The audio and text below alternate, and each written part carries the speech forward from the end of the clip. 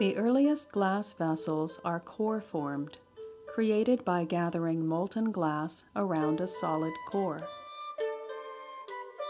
To make the core, a mixture of dung, clay, sand, and water is kneaded together to the consistency of bread dough.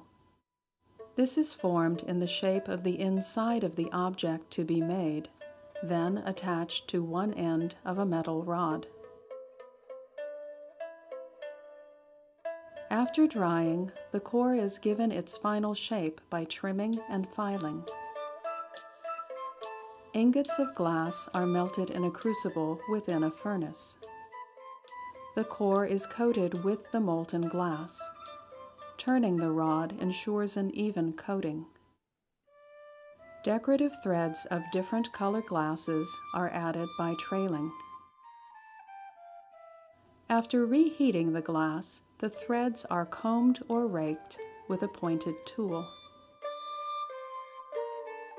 Pincers are used to form the neck and the rim. Suspension loops are made by adding a small bit of glass to the side of the vessel, then manipulating it again with the pincers. After completion of the glass working, the rod is removed by giving it a sharp blow. Once the vessel has been cooled slowly, the core material can be scraped out, leaving behind the vessel cavity.